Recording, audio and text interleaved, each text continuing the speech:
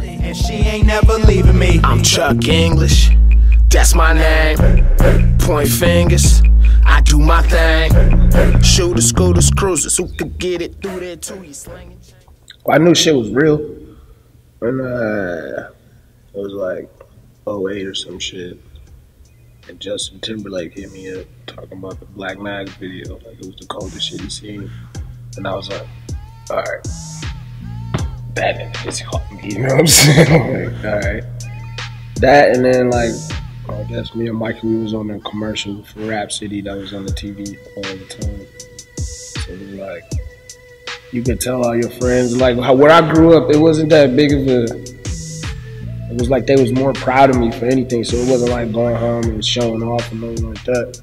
But it was crazy to just see like kids you ain't never, you know, that's around time Facebook is cracking too, so it was like second grade classmates and all of that shit hitting you up on Facebook like, dog, did I just see you on TV? That shit was when I knew things were kind of real. It's 94. Pop the trunk on them like a stuff of dope. Over 1 million units, I can see to it. Get the boulevard joking like a thick bull. So all the shit I did in college that I didn't want to do, I didn't want to do homework. I just wanted to do this shit. It's funny that this shit actually turned into the job. I don't have to do shit that I was doing in college no more. But everything I was doing in college is kind of like plays into this because I went to, like, had a design major in college. And then Cool Kids happened before I finished, which was my whole plan in the first place. I wasn't trying to graduate. Fuck that shit. Cause then you gotta do real life shit. Y'all know if you got black parents, them niggas not trying to hear about your dreams after you get out of college. As soon as you graduate, niggas want you to get a job now. So I was like, nope, I'm not doing that.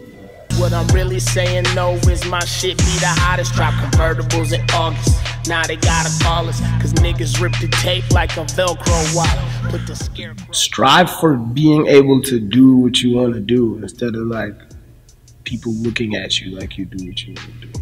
Or like that you do that. Because a lot of people's dreams are like, yeah, that's your dream, but is it really?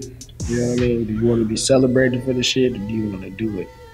So if you want to do it, it's easier to achieve that side of the dream, and people will celebrate you for doing it that way. Don't strive to be celebrated, because you ain't gonna make it that way. So it's like, I'm happy I'm here, but I don't give a fuck about the other shit. So it kind of, through the years, it's kind of seeing like, damn, is that it?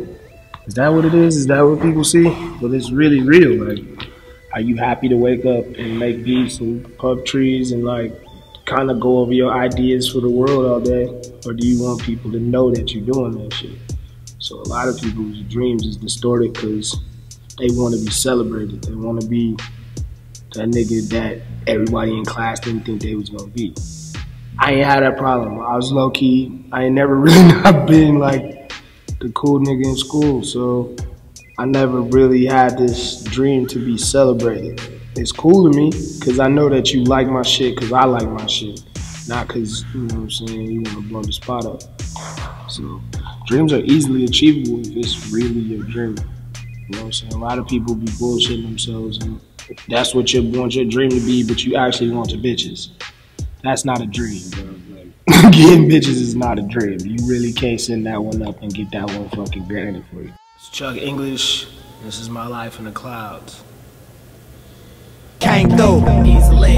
Absolute easy. That mean Mac is Ice Cube. Got lean on top of these ice cubes. Be done by Chuck E.